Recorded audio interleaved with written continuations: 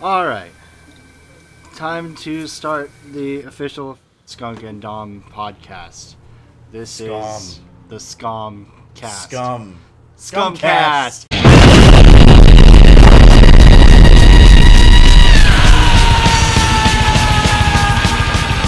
Wow! Alright. Welcome to episode 1 of the Skumcast. 1.5, as it were. Yes, 1.5. Well, whatever, Is Take this two. even going to be a real episode? Who knows? We're just trying to play around with this. We finally got everything to kind of work. We have the microphone set up on a chair in between us so that we can sit close On the enough floor. to so we can sit close enough to it to have anything to talk about. We've decided this first episode is going to be the best bands that have debuted since the 90s. In our opinion. In our opinion. We're both going to do a top 5, and then we'll argue about it amongst ourselves. Pull up the list. Bring up the list, sir! Okay, so I guess we'll start with my top 5. It's going to be kind of hard to rank, because I'm just not that good at that. Yeah, but I we do should know put what it on number top 1 five. is, and number 1 is going to be Sabaton. Because it's me. It's me. It's me. It's DDP. No, it's Sabaton is definitely number 1 for me. You down with DDP? Yeah, down with DBT. You kind of know me. Yeah, exactly. So, if I had to rank top 5, Sabaton number 1, I'd probably put Lamb of God at number 2 for me personally. No, let's put down at number 2, Lamb of God number 3, then Gojira, Opinion tripper! and then probably Mastodon after that, and that's my top 5. Mastodon. So we have Sabaton first, then down, then Lamb of God, then Gojira, then Mastodon. Sastodon. Sastodon. Dom, Oh, God. what are your top 5? Oh! Well, as of right now, because it changes way too much, I'd probably put Gojira at number 1, because, Because Magma. sweet lord. Because of the whole category except for the Link. The Link is just kind of like they're getting off their feet. Yeah, bands Everything have to after do that is just like solid gold. Yeah. I don't know, I'd have to say Howard Jones era Kill Switch is number 2 just because I can listen to any of the songs that he did and like it never gets old. Every single album that he put out with that band is just like solid gold. Once again, everything is perfect. Uh-huh. There's like one song that I don't really like that he did, and that's it. And I can't even. Which I think it's one is that? I think it's Irreversal. Yeah, something like that. But anyway, This is Marcus! yeah. And I've learned to love Jesse's era, but like it's always been Howard Jones for me. All right, that's number 2. That's number 2. That's number 2. Down, I guess, to be number 3, so we can cut out some of this damn time. Uh-huh. Cause like, it was a super group of like all the greatest guys in the NOLA scene. Then all the supers left. Yeah, and then there was just like a couple of roadies. We got a couple of roadies in there now. Yeah, but they're still solid. To be honest, yeah, Purple Pat. Part 2 and Purple Part Rick. 1 are both pretty fucking good, and they're without Rex. Yeah, and now they're just kind of doing their own. Like, we're not gonna put out records. We're gonna put out LPs. Yeah, we're old Smoke. school. Smoke. I don't even. Is that even an old school thing? Like, I think it- how you well, never put out when- albums. You just put out LPs. If you did that in the 50s, that's pretty much what they did. How about you just wait and then put everything on an album, Phil? But anyway, I think they're just lazy. I don't even think Crowbar would be on my top 5. Really? Crowbar is one of those bands that like no one else likes except for me, and I will always like them because everything that they do is great. You just like to rep them because literally nobody else in the world likes them. I'm a Crowbar hipster. I guess in terms of like longevity and me being a fan of them for so long, Disturbed would be would be 3 or 4. That's 4. now. Yeah, because I can't get enough of Disturbed. They're so good. Everyone hates them for some reason because they came out of that era like Korn. Because And they System of a sound Down. like hard rock at a lot of the times. They're hardly even metal. But Draymond's vocals are just so fucking great. They're really cool. Ah. Let me tell you this about Disturbed. They called their mascot the Guy. That's so stupid. Don't be that guy. No, they had a cool design for this big guy in the the hooded cloak and he looks really evil, and he's got that demonic smile. And what do they call him? Not like Lucifer, not like, King Awesome or anything like that, or the monster. No, just the guy, completely unthreatening. I think that the guy was an afterthought, like name-wise, because like you wouldn't want to name it something stupid like it's the devil, blah blah. It's the disturbed one. Well, I mean, fucking, it worked pretty well for Eddie and Iron. Yeah, but that became like a joke. Like, yeah, it's Vic Rattlehead. Yeah, Vic Rattlehead and Megadeth. That's usually their. I didn't know that was his name until right now. I just thought it was really? the Megadeth guy. Dude, the fucking song on the first album, Rattlehead. It's about Vic Rattlehead. Hello, Vic. It's me again. I don't know. Okay, so that's number 4. Number 5 would probably be, once again, longevity. Alice in Chains. Well, actually, no, because Alice in Chains, like, the first 3 albums are good, and then they just become, like, weird fucking, what's the guitarist's name?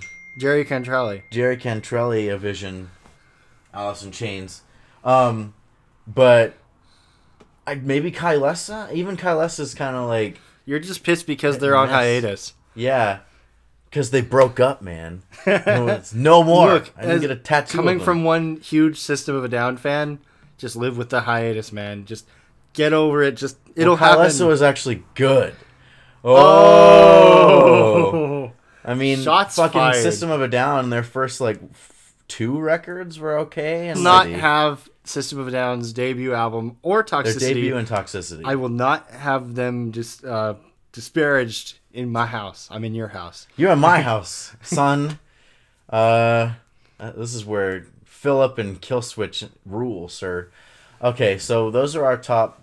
Did I do a 5th one? You did do the 5th one. Fuck it, I'm going to do 4 because I don't follow the rules, no, sir. No, you did 5. You said Kylesa.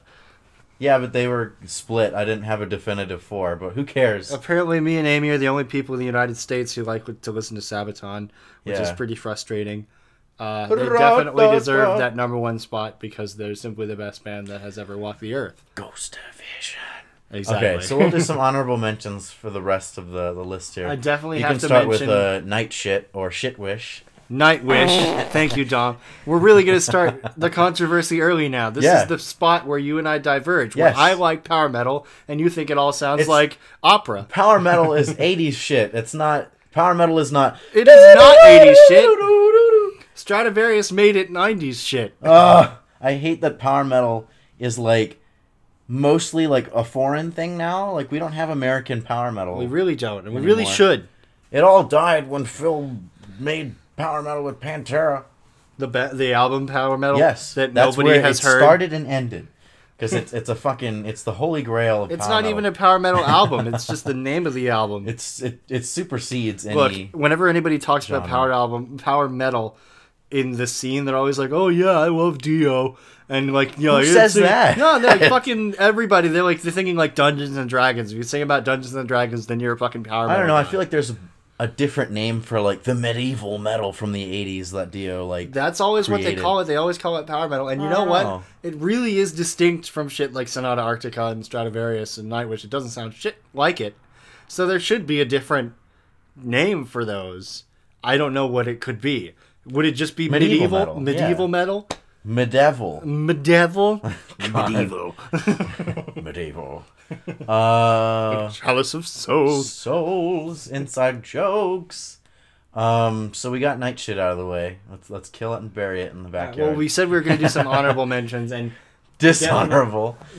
Well, you know who needs an honorable mention is Mastodon. Yes. I'm honestly surprised they didn't make it onto either one of our top 5s. Maybe it's just because it needs to be reworked. Maybe it does, but their newest album is just not that thrilling. It's good though. Look, I don't think if you're a band and you put out an album that is anywhere near as good as Leviathan, then you need to be in the metal... I'm not in the Leviathan camp. Valhalla for the rest of eternity. I like Blood and Thunder a lot, obviously, but everything else is just kind of like... No, okay. I love the like crazy proggy like ocean. Once they hit Crack the Sky, that's when it's like unbelievable and amazing. Man, I love like Aqua Dementia. It's like fucking off the rails crazy song. Yeah. I think once they hit Crack the Sky though, that's when it became like It became mainstream. Powerhouse, fucking mainstream. It became like Mastodon. Everybody started to know who they were when Crack the Sky came out. Mainstodon. Yeah, like because Oblivion got huge, and what's the other song? Oblivion and the one that starts with the banjos. Oh God, was that Divinations? Divinations. That's the other song that got really big. Yeah, but like The Last Baron, that's like my favorite song by them. The Last Baron. The Last Baron. One of my favorite songs by them is isn't it Colony of Birchmen? Colony of Birchmen, but that's on Blood Mountain. And Sleeping Giant as well, because I got that song stuck in my head for almost 2 years. Oh shit.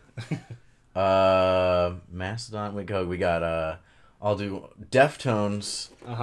Timeless, except for Adrenaline, their first album, which I don't know. Maybe I need to re-listen to that, but I've never really liked, especially because of the album art. It's like that weird baby phlegm thing. But Deftones, I don't know. There's always a good time to listen. What's the album with like the camera angle down on the chick? That's not Around the Fur. No. Yeah, it is. It's got the song Sex Tape on it, and yeah, okay, it is Around the Fur. Yeah. Around the Fur, and then Knife Party is on. That's probably one of my favorite ones. On White Pony. On White Pony. I did a lot of listening to Deftones, and specifically Around the Fur, when I was dating my ex, who was crazy into Deftones. Yeah, history, brother. Ooh, yeah. Ooh, yeah. History. Cream of the crop. In the Macho Man. Wrestler Hour. I recently just got into them because I had always heard, like, obviously, what's it called? My Own Summer, Shove It, was, like, the biggest whatever song they put out. I think if you're into Tool at all, yeah, if you like vibe bands, you're going to be into Deftones because they're like Tool, but they actually bother to write songs. We'll shoehorn in Tool right now because, no, Deftones is not like Tool. They're kind of like weird, like trippy, druggy. I don't know what the fuck. I feel like they create a vibe, and they like actually bother to write songs. But like, you have to sit down. Skunk has not sat down and listened to Tool, like as he should. That's true. I haven't. Appreciate it because Tool is like dark and trippy. Maynard James Keenan is like, too many names. They use the fucking Fibonacci scale to make songs. Oh, look at you, Mr. Fancy. It's science, man. But yeah, back to Deftones. Haven't you heard Needles and Pins? Yes, like I've heard Needles and Pins. Yes, I've heard that song a lot of times. Dead. No, you got under 2 seconds. You're fine. Yeah, they didn't get us just yet.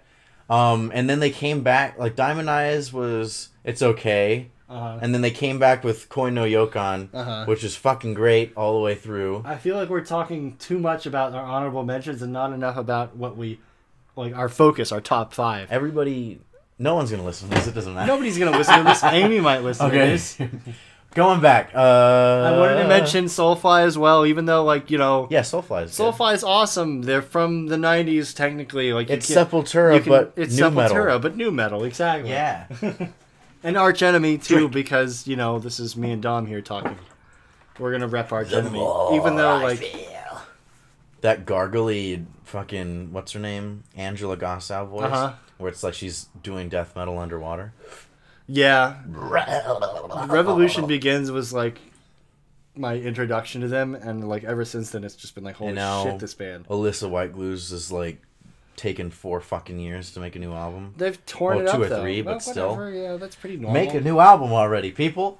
You can't. They had to tour the world like 3 times because that was the biggest shit in metal. I know. For like, but still, for like 6 months. You gotta get the tour out of the way, and then, you know, once you're still on that high of creative genius, you make another album, and then you keep touring, and you just kind of ride the wave, man. Yeah. Okay, so we did Arch Enemy. Typo. Moss in a big girl. Typo is Typo, yeah. What else do you have to say about Typo? One of their first albums was a dick going into a vagina.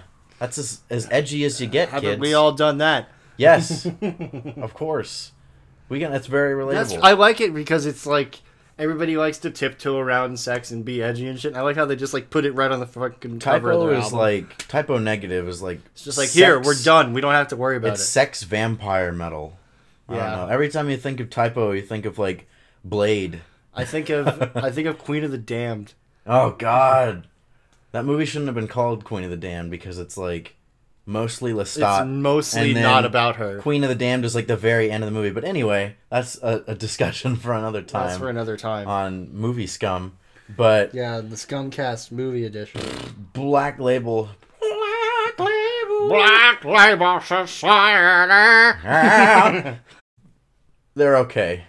Black Label Society is okay. I don't really have a huge opinion. I had a lot of fun seeing them. Yeah. Zach Wilde and Black Label Society are just kind of one and the same for me. They really are because there's no reason to distinct between the two of them.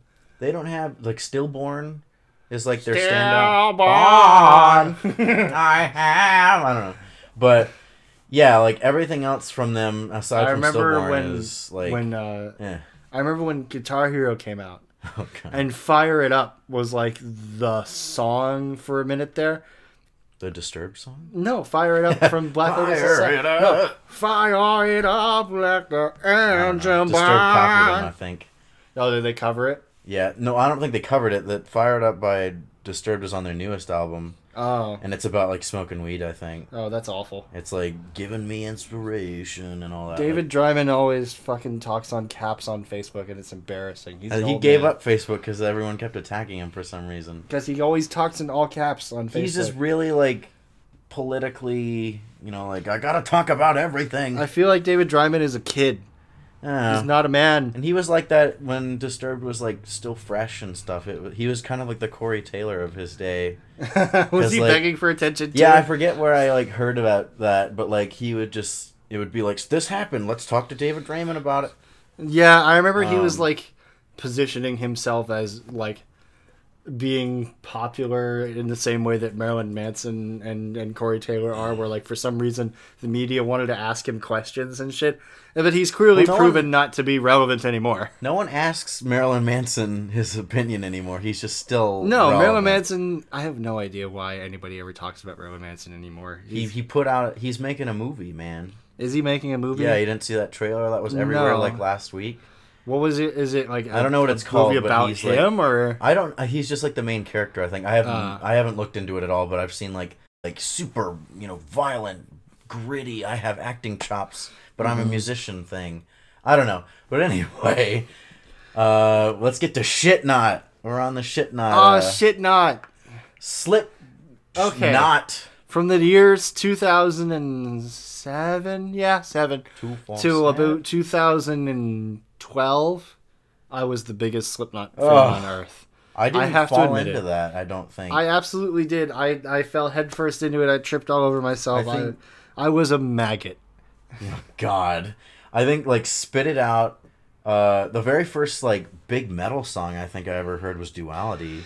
And like, but that didn't get me into Slipknot. I heard that, Spit It Out, and like, what was the one we were talking about? That was like Psychosocial. Yeah, that was like you were like the edgy. I remember that was one of the first albums I ever bought on the day it came out. God. Was All Hope Is Gone, and I went to Hot Topic to buy it.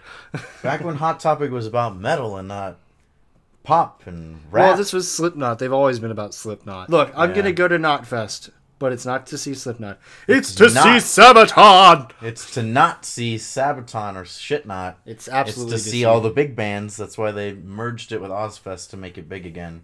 Yeah. Do you think that was a good choice? That they merged the two festivals? Yeah, I think. I mean, like, it's... People wanted Ozfest to come back. That's true, they did. Knotfest was still, like, decently big. Uh-huh. I don't know. It's money. I like the fact that they're doing a multiple day festival in one town in the United States, where like how they do it in Europe, where they have a big fucking festival and everybody comes to it. That's nice. It sucks that the United States has to like tour these huge festivals, and so you can't get things like Sonosphere and Hellfest and all that other shit, because that's really the festival experience. You can't get it in the United States. I'd say the closest thing we have to something like that is maybe Riot Fest, but that's mostly like alternative rock bands from anything from We have not fest here because all the good festivals are like off in Chicago and fucking Indiana. Yeah, and oh shit my god. in the same state. Heavy Montreal always has a fucking Canada crazy has a lineup. lot of cool ones. They have the punk one that Descendants would always play at. We always want to... Las Vegas always has punk rock bowling that all the punk bands go to. We did Nightwish, Lamb of God, Disturbed. Korn.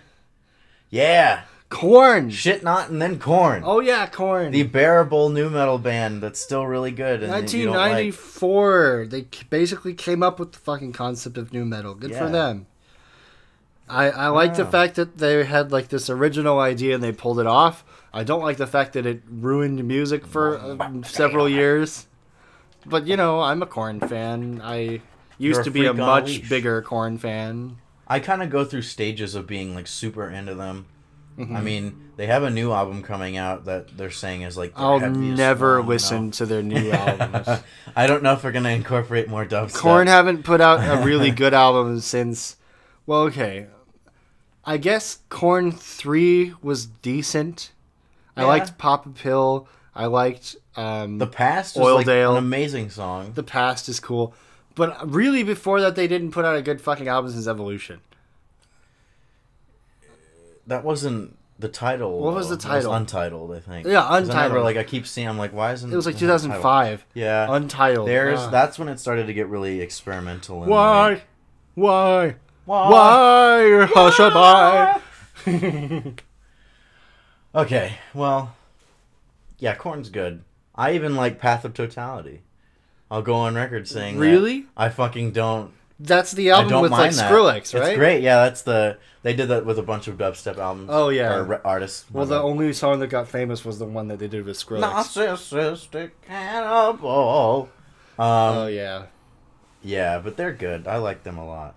I'm looking forward to the new album. Kylesa! Fucking Kylesa's like the greatest sludge, stoner, doom metal band ever. I like the fact that you can just show it to anybody. Yeah, exactly.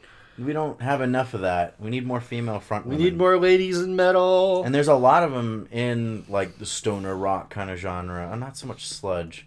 Some in doom. But like there's a lot in stoner. And... Kylesa's like the king of all of that. Like, it's just so weird whenever you They really are kind of like the king of that scene. That whole like Red Fang type sound thing. Yeah. They're really the like sword. The sword. They're right there. It's like the like head of the scene. It's kind of interesting. Same way that Down is like the head of the other like sludge bands, the like southern metal type bands. I suppose. Everybody wants to be them. Texas Hippie Coalition, I'm looking at you. Oh, yes. Oh, yes. Hell yeah, wishes they were good. Hell no. Hell, let's go to the strip club with Vinny. Yeah. Where was I going? Yeah, Kylesa is... Everyone that I've shown them to has become like a huge fan of them. And that says something about their music. It's like their first album or two was like but then they really picked up, and it's just like unbelievable to hear them. It's just like their own sound. It's so good. Exhausting Fire, their newest album, was not as good, but it's still fucking great. And now they're gone. They're gone, man. You're reminding me that I have to actually change my top 5. Number 1 is going to be Sabaton still. But number 2 is going to be System of a Down. Because I love System of a Down. No. Yes, I love Here we System go of again. Down. System of a Down hasn't put out a good fucking record. They haven't put out a record since 2000. Since Aerials. 6. And like... No. All their albums, they have 5 albums, and every one of them is a masterpiece. If you hear their hit songs are really good. I'll admit that. But, like, everything else is just, like, druggy fucking weird. It's not whatever. Darren weird. Malakian screeching into the night. Do you have something to say? Yeah, it's fucking garbage. It's not. I don't understand why people are so, like, they're, like, the biggest band of They're the biggest band because they're the greatest band ever. Chop Suey and all that, like, those were mega hits. And I understand that. But, like, why are they such a huge band still? Because they came up with an original sound that happened to be fucking awesome. What? Nobody can be them. Melodic Middle Eastern sounding like wailing? Whatever the fuck and you then want to call it. Like weird fucking manic sounding fucking metal. Manic metal. Fuck that. We didn't get to... Did we go over Crowbar? We didn't go over Crowbar at all. All I had, I gave. Crowbar's fucking great. It's kind of an acquired taste. It really is an acquired... I wouldn't say any other band is like as much of an acquired taste as Crowbar. And like... You don't like them on your first listen. They've been consistently good. Like, they don't have any standout tracks. I mean, like, Severed the Wicked Hand is a fucking great album. Uh-huh. But like... Oh, look, there's a bug on my floor. But their sound has just consistently been really good, and they haven't had any bad albums, but they haven't had like great albums. Yeah, they don't have one album you can point to that like Severed belongs. Wicked Hand, I guess. I don't know. But even that, you can't take one Crowbar album and say this is a great achievement in metal. Yeah, like you can do with so many other bands. They've just been kind of like good. Like you look at Gojira, and you can take From Mars to Sirius and plaster it on a wall and be like, this is a great achievement in metal. Yeah. But you can't do that with Crowbar. There's no one album that stands out as being like an excellent album. It's kind of unfortunate. It is kind of unfortunate. I hope they can get one together that they're recording one right now. Yeah.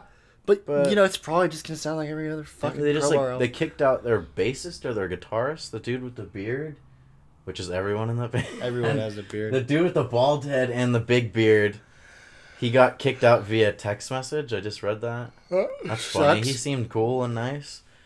But yeah, that's what's going on in Crowbar. I hope that Crowbar puts out an album, this next album. Hopefully that's. And I hope it takes over the metal world, like what happened with Arch Enemy's newest album. Yeah. How all of a sudden they were like the talk of the fucking town, and everybody heard of them, and they all had to go see them. I hope that's what happens with Crowbar. Kill that bug, sir.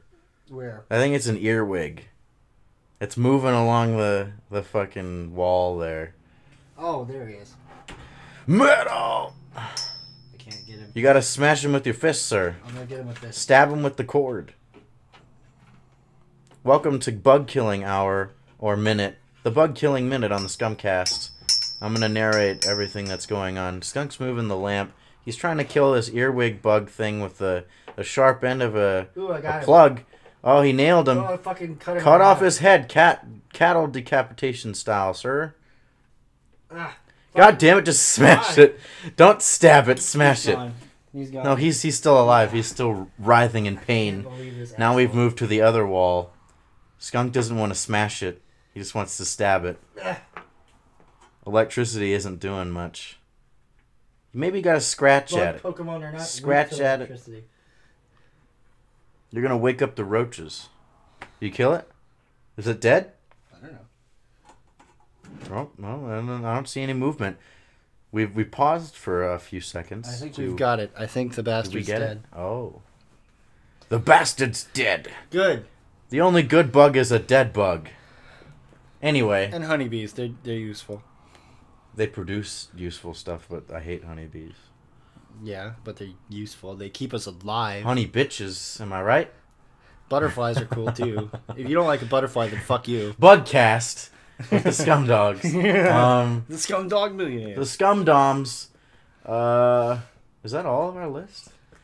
Him. We didn't get to him. Him's the last one. Who gives a shit about him? His Infernal Majesty. I don't like that, but the fire inside. I've always been a big fan of him. I think him was like one of the bigger bands when I was getting into rock and metal, because I was introduced to Viva La Bam, which like forever changed me and made me an angsty skater kid who is obsessed with the heartogram and shit. Oh no. I mean, I definitely credit them for who I am today. So Look, Viva La Bam is a fucking great show too. I've seen a lot of Viva La Bam, and I hardly remember any of it because it's just like Him is consistently okay. They're not great. Is interesting. CKY is pretty good. They have their bad ones though, just like him. But like him CKY overall is have that pretty one fucking good badass. song. What's that? 99. Yeah, that was their mega hit. Yeah. 99 Quite Bitter Beings. Yeah. Quite Bitter Beings. No, 96 Quite Bitter Beings. 96, yeah. That's it. Shit. But yeah, I mean, Hey, you know, all it represents the rest. I'm telling you, all it took in the '90s to become a big famous band was to come up with one cool riff, and CKY did it. Yeah, have it be catchy. Say the fucking song title a bunch of times. So yeah, to close it out, those are our top picks and honorable mentions, and a few gripes and a dead bug. To close out the episode 1 of the Skumcast. The Skumcast with Skunk and Dom. Scum. We need to come up with a better name. Like Scum is good. Scum is good. Like a Scum Talk, or I don't know. We'll figure it out. I like where we're going with it, though. We're probably the only people who are going to listen to this. Amy can't be bothered. Can't show her anything. You other one fan who listens to this, you're cool. Thank you. Yeah, one random subscriber, probably some random bot based in Bangladesh. This is the first self-aware podcast of all time. Yes. Scum aware. Okay. Any final thoughts, sir? I think I'm gonna have to hurt you because you don't like System of a Down.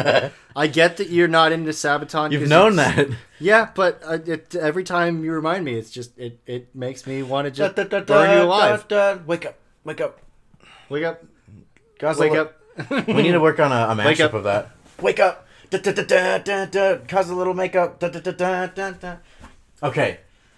Bye, everybody. Thank you for listening. Bye, one person who listened to this. Goodbye. Thank you.